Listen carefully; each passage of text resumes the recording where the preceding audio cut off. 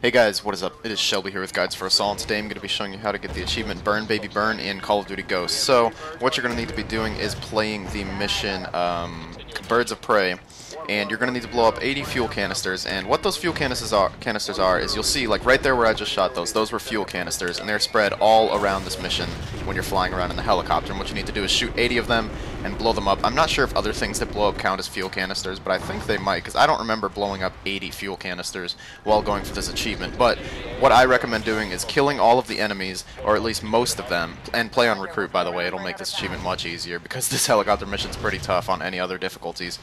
And just kill all the enemies, and then fly around and just look for these propane tanks to blow up. So, I'm going to leave the rest of the footage sped up in this video so you guys can watch if you can't find them all. I'll show all the locations that I went to blow them up in.